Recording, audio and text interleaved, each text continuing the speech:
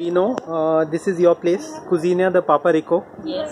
And you tell us about it. It's situated in South Goa, Majorda, just before the art gallery on the way to the Majorda beach. That is art gallery.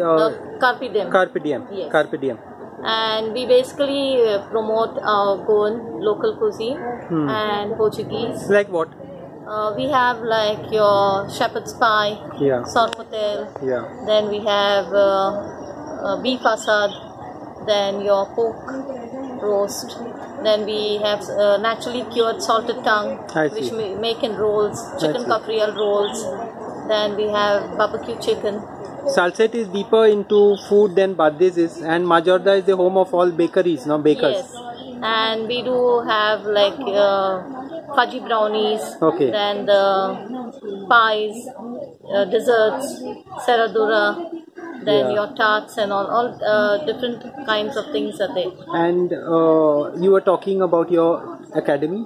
Also, I run an academy by the name of Nosolar Educational Center, which is situated in Nosolar, our home. Yes, it means our home. Basically, I've named it our home because it's not only that we train you in different courses related to hospitality management, but also we train you the basic mannerisms in today's time, which is lacking. Like how to, get into a room, how to walk, sit.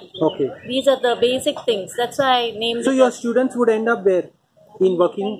Mostly we send them for training in various star hotels. And then from there they take... Abroad? Yes. Let's go in South Goa. It's a big lynch pad. Everyone wants to work on board the ship. Because it's paid better. Yeah, payment rates are much higher.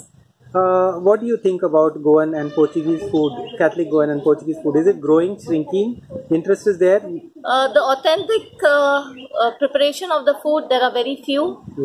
And now it's really picking due to the pandemic, since everybody was indoors, everybody has tried and everybody has come out.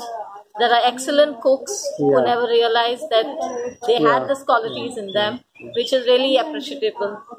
So this is your card, and anyone who's interested can contact you here. Thank you so much, and all the very best. Thank you.